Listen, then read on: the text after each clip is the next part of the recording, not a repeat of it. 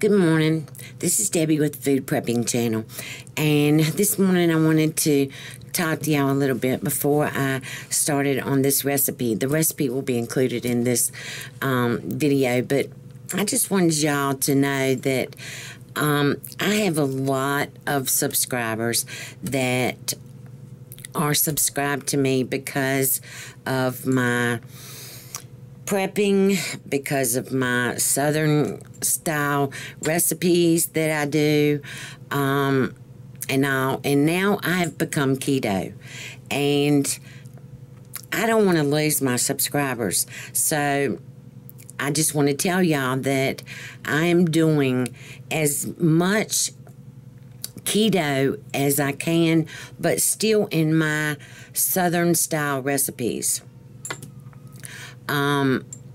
So if you're looking for your southern style recipes, just because I'm doing keto doesn't mean that you can't use these recipes. They're still going to be healthy for your family. Because I do a lot of easy recipes. I try to get good stuff for you to cook for you, good stuff to cook for my family, and it's healthy. So, I mean, let's put it bluntly here. I'm fat. Not big, not chubby, not whatever. I'm fat. I want to lose weight.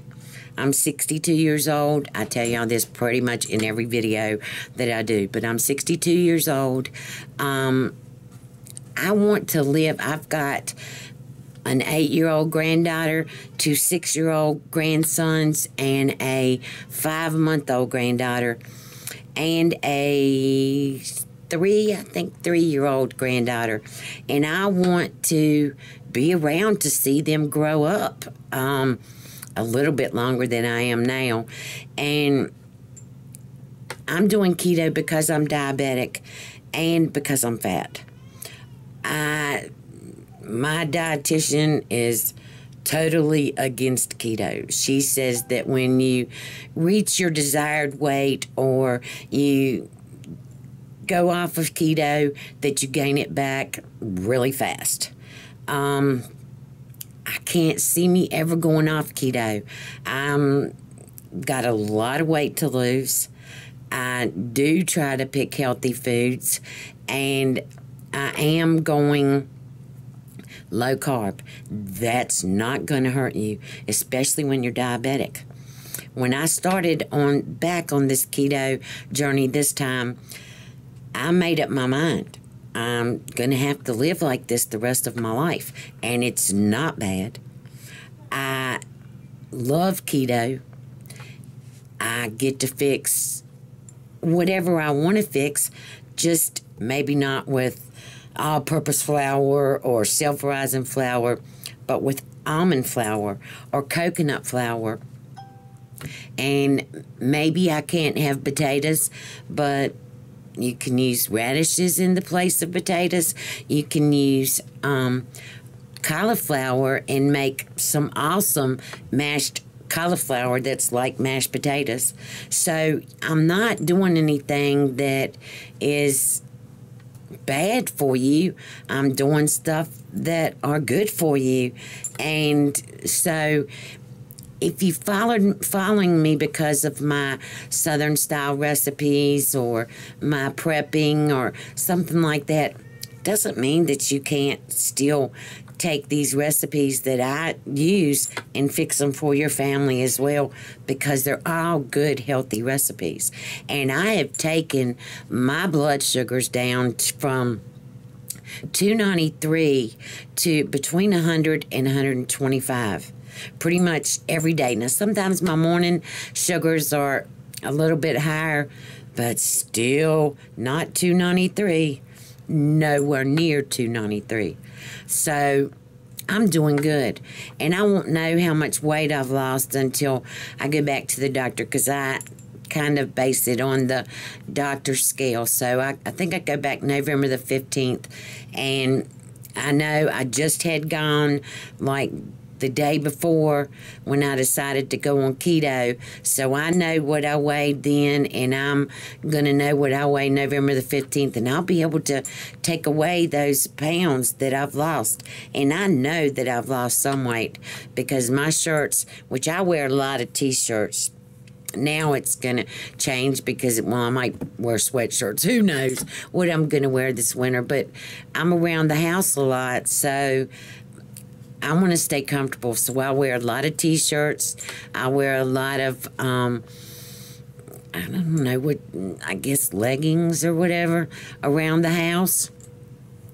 So, I mean, like I said, don't y'all leave me because I'm not doing those Southern style recipes anymore, because I'm going to figure out some way to make it healthy for y'all so that you can have those Southern recipes just in a healthier way.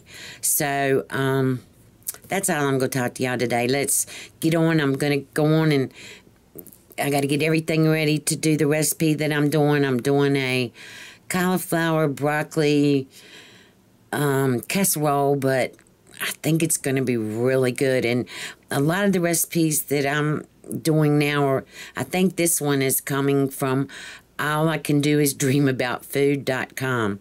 This woman is amazing. She has a ton of recipes, and they're just like I want to do for y'all. They're good recipes. Now, she doesn't make them, there are a lot of written out recipes. You can't watch the videos on them. Some of them you can, but her videos may only be 30 seconds. Well, y'all know me. I don't like for talking.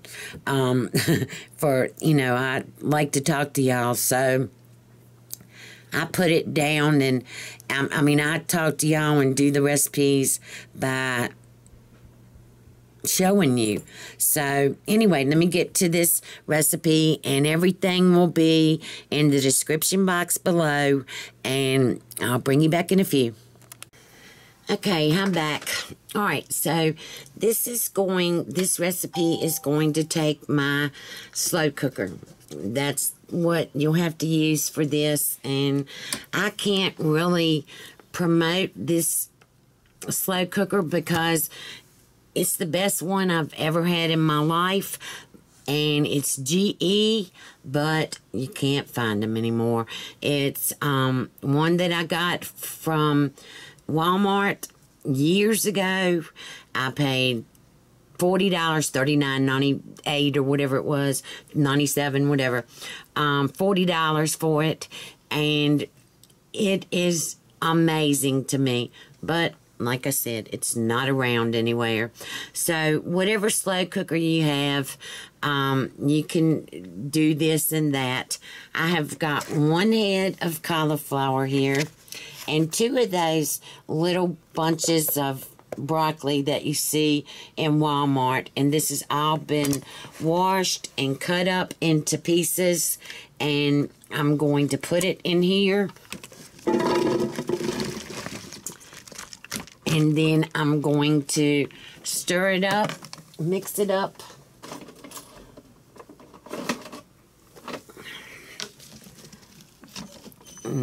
Get it all in here. And I've got, right here, I've got 4 ounces of cream cheese and 4 tablespoons of butter. And I'm going to put that in here. And I'm going to put salt and pepper to taste, which I'm using this Himalayan pink salt that I got at Walmart.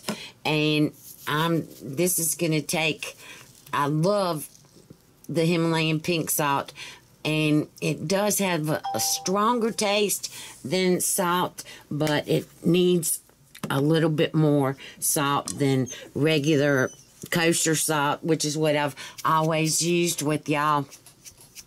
All right, so now I've got my coarse ground black pepper. I'm going to put that in here, and my holes are getting clogged up. It doesn't seem to be coming out fast enough, because y'all know I absolutely love coarse ground black pepper. It's one of the best things that I've ever used. All right, now I'm going to put the lid on here. And this lid, like, somehow, there you go, locks on. And I always lock it when I cook it. And I've got it set to, you do 3 hours on low. There it goes. Now, at the end of the 3 hours, I'll bring you back and we'll finish this dish. Okay, I'm back. All right, it's been 3 hours on my broccoli and cauliflower casserole. Right now, I'm going to stir it up with this cream cheese. And it's because I used more. It's probably not going to be enough in here, but I'll just make it work. But what I'm going to do is, I wanted this to be kind of like a meal, so I am going to, I had a little bit left of a rotisserie chicken. Just a little bit. I'm going to go on and put that in here. And then, with this, I thought, well, I've got some canned chicken. So, I have a can of this chunk white chicken in buffalo sauce, and it has 1 carb in it. In, well, let's see, this, it's got 5 servings in here, so this whole can is going to be 5 carbs. So I'm just going to go on and pour all of this in here with this broccoli, with the broccoli and cauliflower, and stir this up pretty good. Get it stirred up as best I can. And I've got 2 cups of cheese. Well, it's, yeah, I guess it's 2 cups. I got out my food processor and did some cheese. First time in my life I've ever grated cheese in a food processor. So this was a new experience for me and Regina. Regina has a food processor and she's never done this either. So I have some mild cheddar cheese here and I have some pepper jack cheese. And I'm just going to put all of this in here.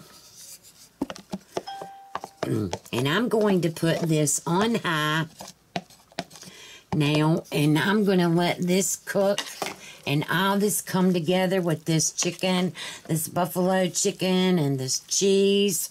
And I'm hoping that this is going to taste good. I really do. And we're going to see in about 30 to 45 minutes after this cheese melts. I'm going to see what this tastes like.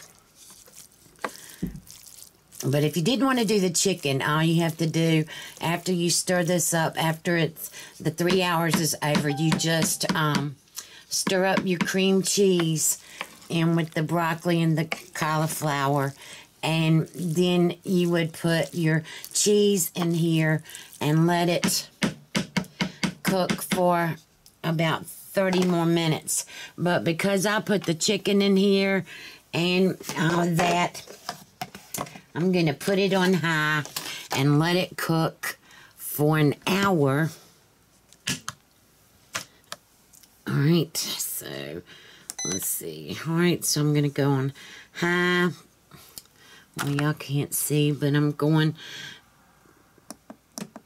down for an hour. And I'm going to let this cook for an hour.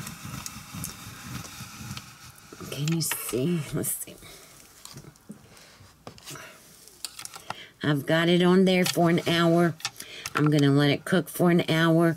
And when it gets done, I'll bring you back. Okay, I'm back. It's been about 25 minutes and something like that.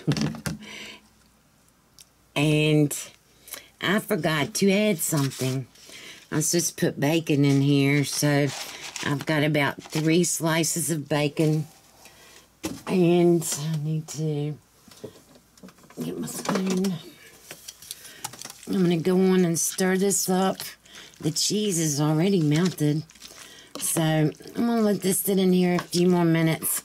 And I'm going to come in here and make a plate. I've been trying to... Y'all can't see me. I've been trying to figure out the carbs on this.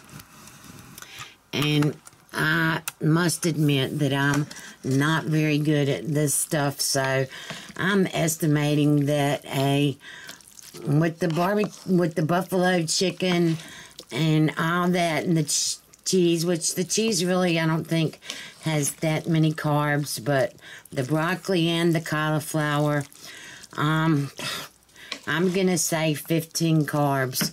So with this for my breakfast, lunch, dinner,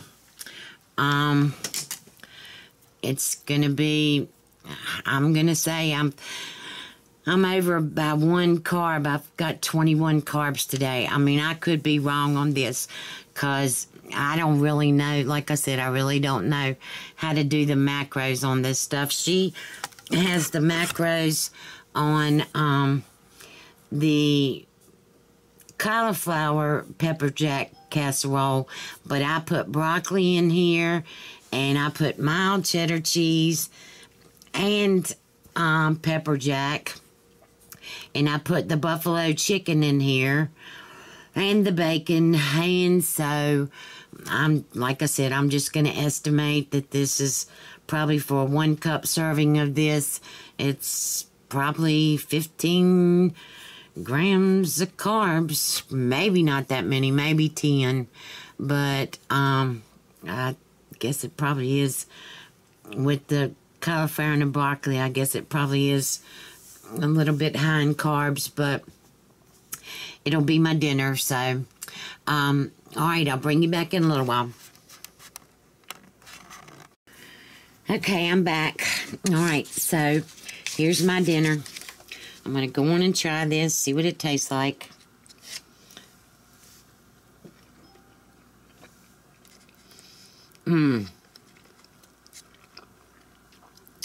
Okay.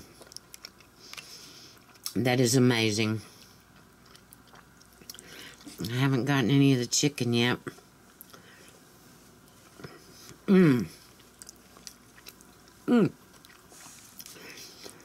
That reminds, this is really good. Might be a lot of carbs, but it's really good.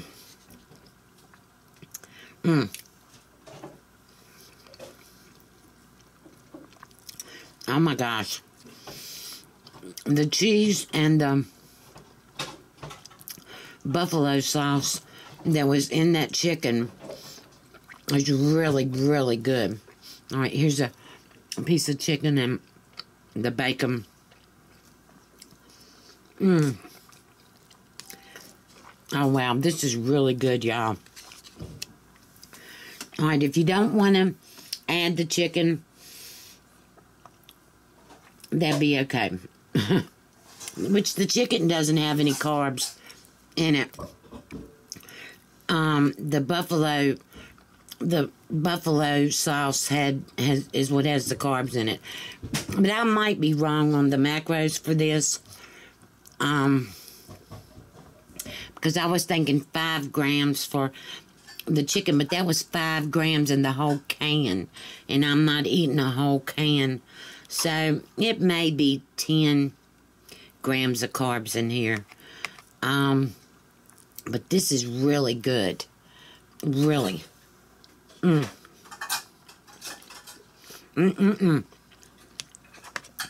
Alright, if you like this video, give me a thumbs up, subscribe to my channel, look below for links to my Facebook, my Twitter, and to different things that I use in my kitchen that you may be interested in from in purchasing from Amazon. So you have a good day, and I'll talk to you later. Bye.